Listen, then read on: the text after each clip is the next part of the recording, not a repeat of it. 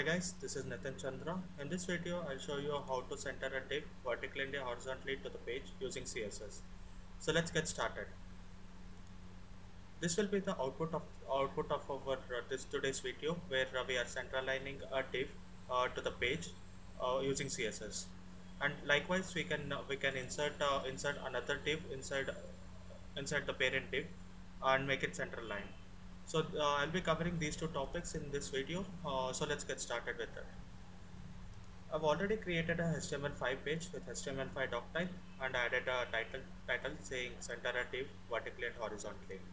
I'll be adding a inline style so that we can view both the CSS and the HTML at the same time. Okay, I'll add a wrapper. Okay. So first thing to our div is like we need a border to this div. So first we'll add a border saying border 1 pixel solid, and add this color as black color.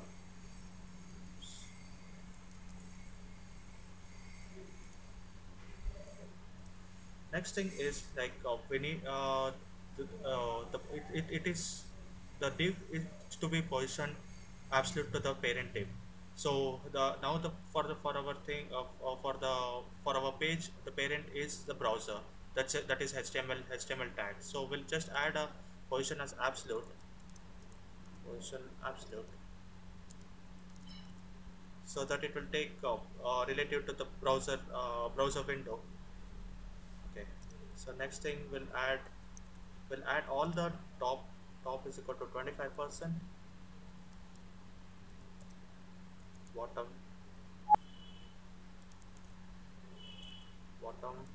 25%, left and right as 25%.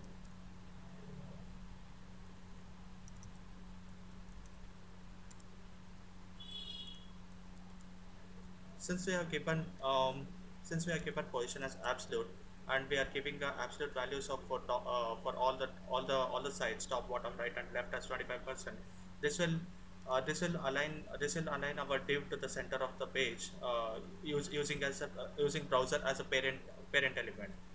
So then we'll call this class over here div class wrapper. Okay. Close this div. We'll save this. I'll preview this in our browser. Preview this in Chrome. Okay. So we got the output of similar to what I showed before, which is we have centerlined the div to the center of the page. So as I said, like inside a div, how to center a div inside a div. This can be done. Sorry. This can be done. I'll just copy paste the same wrapper div inside a wrapper div, so that so I'll just save this. So review this in Chrome. So we got div inside a div, which is central line. For this, it is taking as for this internal div. We'll make another class saying wrapper2. Just copy paste the same thing. Change the name of the class and change the color of this one so that you can differentiate it.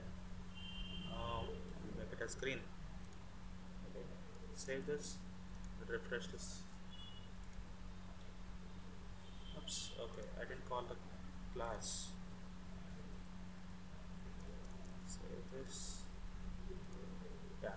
So for this div, the parent div is the wrapper one, which is this one.